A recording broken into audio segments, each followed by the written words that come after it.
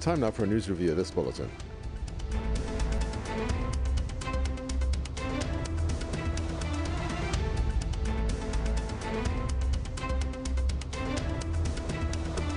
Hello, welcome to the news review. Germany has warned of growing risks of a hard Brexit amid a lack of common ground in trade talks between the UK and the European Union. The German Foreign Minister Heiko Maas says that Britain is moving away from a jointly agreed political declaration on key issues. The top diplomat also criticized the British government's refusal to extend the negotiation deadline beyond the end of the year, considering the current coronavirus crisis. Irish officials have also called the current timeline for a British-European trade deal virtually impossible. Britain is now focused on setting new trade talks with the EU after officially leaving the bloc in January. However, diplomats and officials say the negotiations, which resumed last month, had hit an impasse, hardly yielding any progress.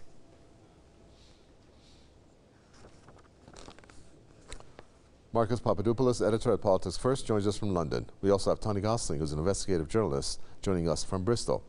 I'd like to welcome you both. So, Tony Gosling, what are we looking at here when it comes to the UK? Does the UK want to go ahead with this, want to iron things out, or, as Germany says, they're moving away from some key issues? Well, what we want Brexit. We want our sovereignty back, and we're going to have it.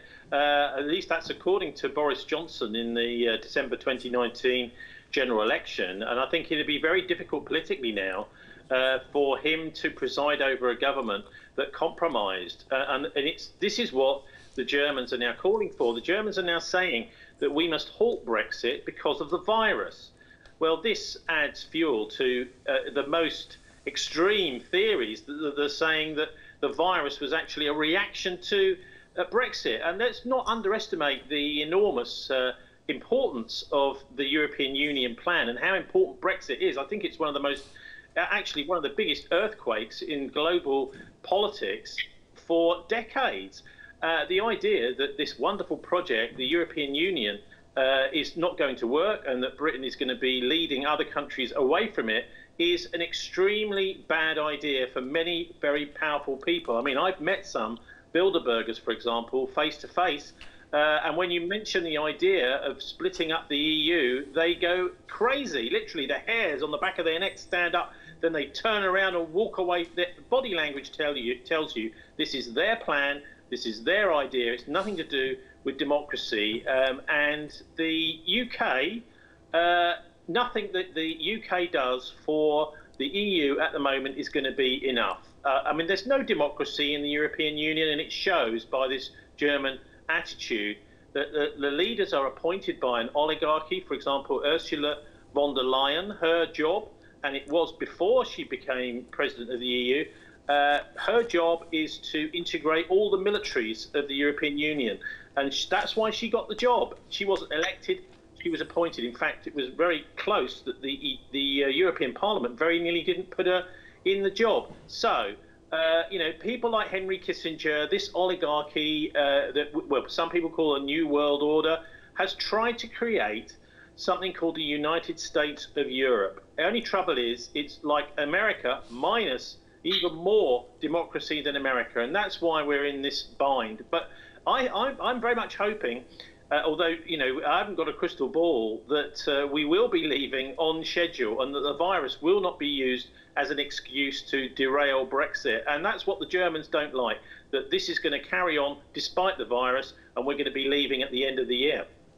Do you think that's going to be the case, Marcus Papadopoulos? Departure by the end of the year by the UK? Well, on the face of it, it is most peculiar.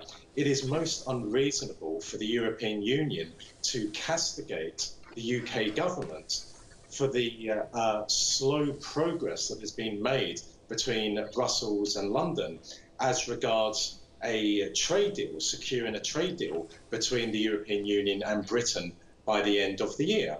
It is unreasonable and it is peculiar because Britain, like the European Union, has been in lockdown for nearly 2 months now as a result of COVID-19, and therefore it was only inevitable that progress in securing a trade deal between London and Brussels would be slow as a result of what has happened, not just in Britain, but in the European Union over the last 2 months. However, I aver that there is a motive behind the European Union's castigation of Britain.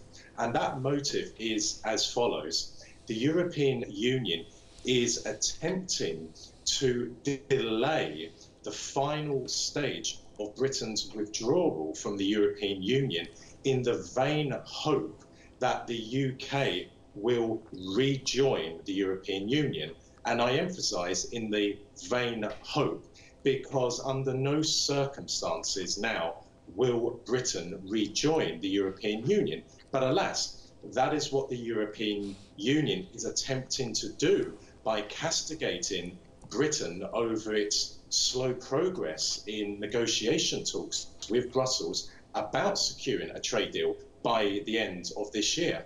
And I believe that what is all the more alarming, or what should be all the more alarming for the British public, is that the European Union's attempts to delay the final withdrawal from Europe by Britain is being supported by numerous Labour MPs, whom we can describe as disciples of Tony Blair.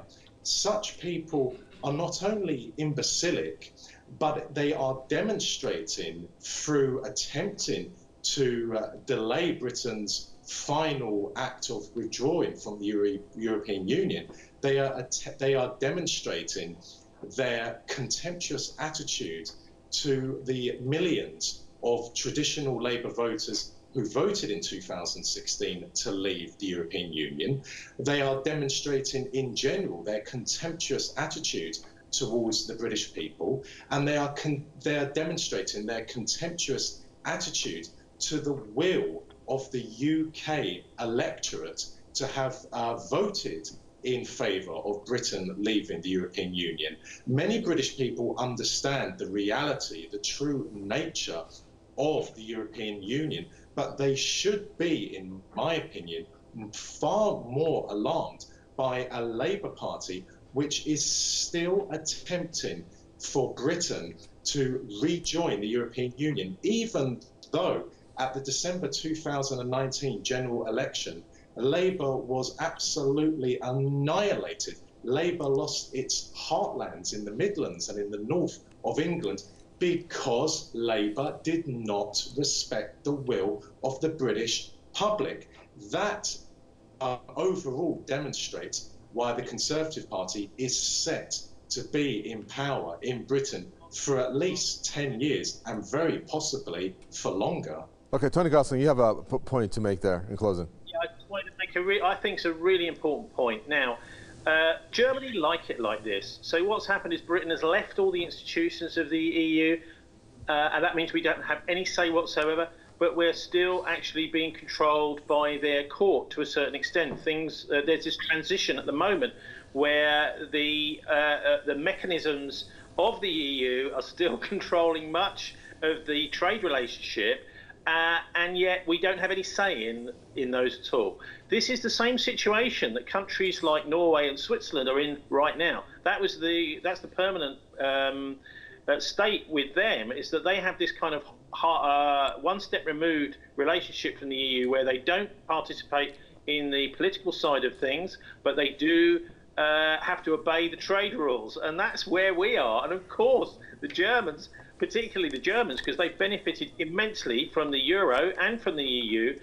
want us to stay in that position. So they want us to stay exactly where we are. The last thing they want is for us to really completely sever all our ties with things like the European Court of Justice, who make these decisions for the whole of the EU, and including Norway, Switzerland and Britain right now. So that's why the Germans are saying this, is they want to freeze the situation right as it is, because that means we will have no say, and yet we are bound by the the old EU trade agreements. That's why they want us like this. And I think there are all sorts of questions about why Germany has benefited so much from the European Union. And one of the answers to those questions is that there's a document produced in 1942 by the Nazis called the Europäische Wirtschaftsgemeinschaft by their economics department, basically the Nazi version of the British Treasury, where they came up with this EEC plan for the management of occupied Europe, the economic management of occupied Europe. And many have pointed out that the whole programme of the EU that's been rolled out first with the common market, the EEC, and then the European Union is analogous to this Nazi plan. So I think there needs to be some fingers pointed and questions asked about the Germans, as maybe they should just back off. And this plan, originally being a Nazi plan, is really not appropriate. And I think there's more countries around the EU, particularly Italy, particularly Greece, and the French and German publics too, and individual parliaments that are seeing this old Nazi plan for exactly what it is. Thank you very much for that. Tony Gosling, investigative journalist. Thank you, Marcus Papadopoulos, editor at Politics First. And that does it for our news review. Thanks for tuning in.